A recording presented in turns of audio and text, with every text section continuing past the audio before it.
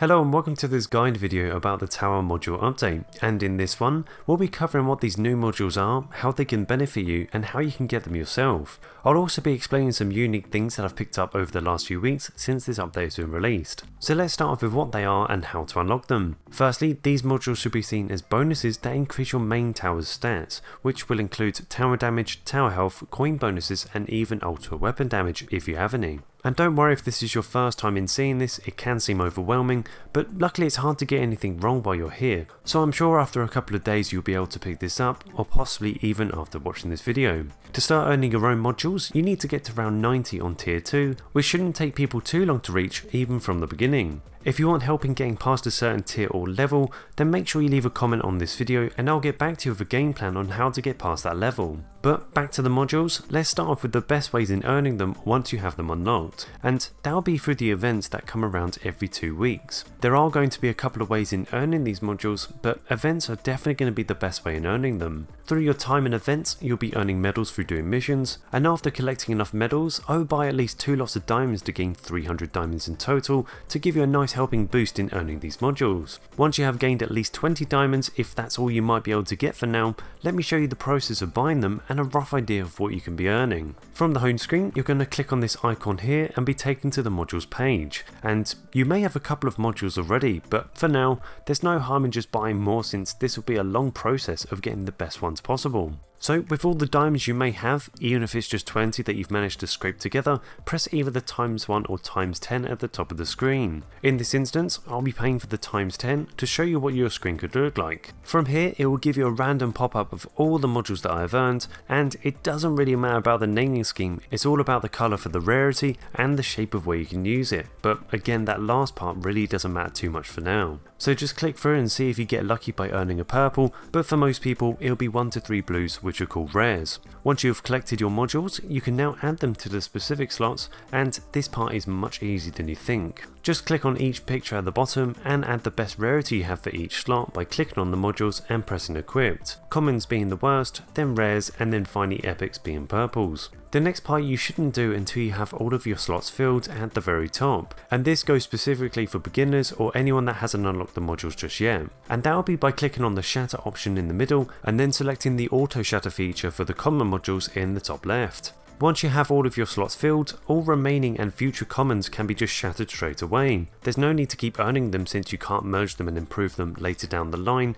and by shattering them you can gain some extra materials to upgrade your rarer ones further. Having this feature on not only saves you time, but it actually has a big benefit to improving your current modules that you want to keep. Whether you shatter your modules you don't want, completing missions, or by paying for them through events, you'll be earning yourself this currency or materials however you want to see it. These will upgrade the same shape of the module to improve their basic stats, and to upgrade a module you can't be in a round, so you have to do this from the home screen, and you simply just need to click on it and then click on the button upgrade. These modules will get more expensive over time, both in coins and materials, but don't worry, if you shatter them later down the line you'll get everything back that you put into it. I can't say for sure if this will include merge modules, but that'll be for another video. Now there's only 3 more things I need to talk about: merging, rerolls and epic abilities. So let's start off with merging, and don't worry if you're not ready for this yet, it can still be useful to see the process of what you need to do. When it comes to merging rare modules, you need to have 3 of the same module to make it become a rare plus. So it's very important to keep all of your rare modules you get from now on to make better modules down the line. So here's an example of merging 3 rares into a rare plus,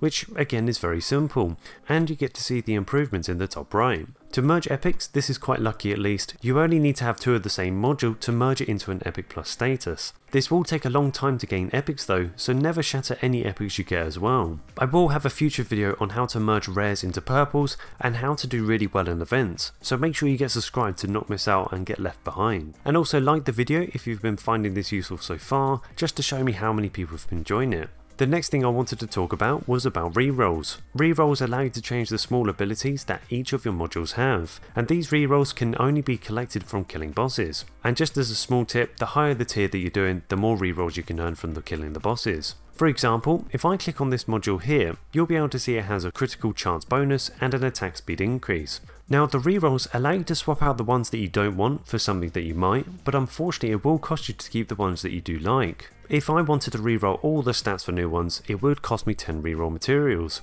but if I wanted to lock one of these abilities down because I actually do want it, it would actually cost me 50 to then reroll for the next one. For now this won't seem too expensive and 50 might not seem so bad, but if I was to show you my epic that can hold 3 small abilities, it would actually cost me 200 rerolls to keep 2 of the small abilities to then change the third one. That's a large increase just for a small chance for something better, but this is just something to expect as you get better and better in this tower game. If you have any questions by this point, please leave them down below and I'll get back to you. The last thing I wanted to talk about today will be the unique effects that you get from epic modules and above. When you click on one of these epic modules, you'll see at the bottom that you gain a special ability. This ability will be different depending on the type of module that you have. You can also go a little further and click on the ability and see how far that ability will be leveled up if you was able to make it all the way to an ancestral level. This goes to show that epics are really worth getting and using as soon as possible, and another reason not to destroy them when it comes to merging them in the future.